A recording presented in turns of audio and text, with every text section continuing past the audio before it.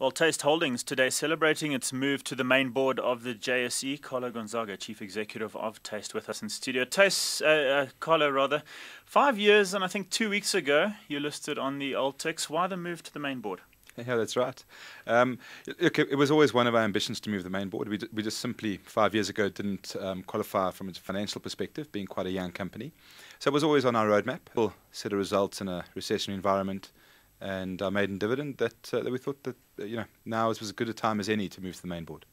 The choice of the general retailer sector, a lot of analysts would have loved you to have been in the restaurants and pub sector, so that you could be compared to famous brands. Why the general retailer sector? To be quite honest with you, it wasn't up to us.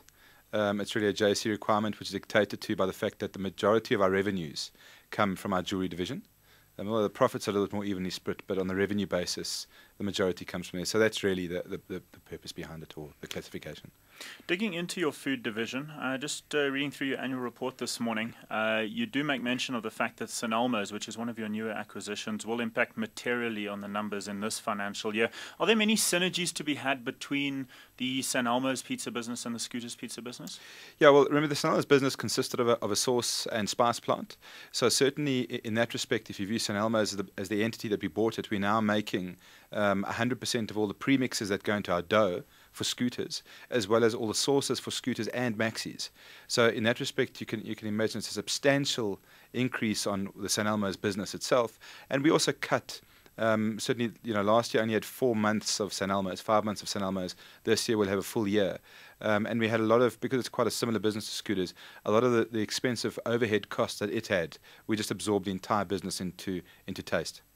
Continuing with that centralized kitchen, the food services division, which you've been growing out over the past 12 to 18 months, that strategy has paid off well for famous brands and others in the space. What scale would you like to get that to, and what contribution would you like that to make towards the bottom and the top line, I guess? Yeah, so there's quite a few blocks to that vertical integration. The one is manufacturing, and we've got a fairly small penetration into that because we don't do, for example, hamburger patties for Maxis yet.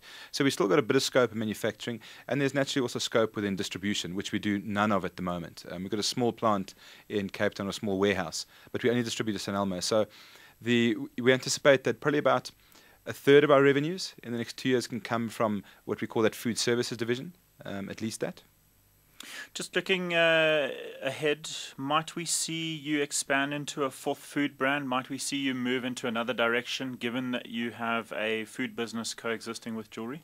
Yeah, we've been quite specific, and we've said that for the next 24 months, we're quite focused on building that back end of our food business, which that's the one side. We certainly are looking at acquisition as part of the growth in either our jewellery or our food business, but quite honestly, I don't think that we see ourselves next 24 months going into a separate category. So it's really a focus on what we've got at the moment. Further afield, international expansion, I noticed that you have got a handful of stores in Namibia, Zimbabwe, Swaziland, Lesotho. Any plans to extend that perhaps into other SADC countries? Yeah, we do. Although if I were to classify us, we passively look at cross-border at the moment. So whereas previously we just completely said flatly no.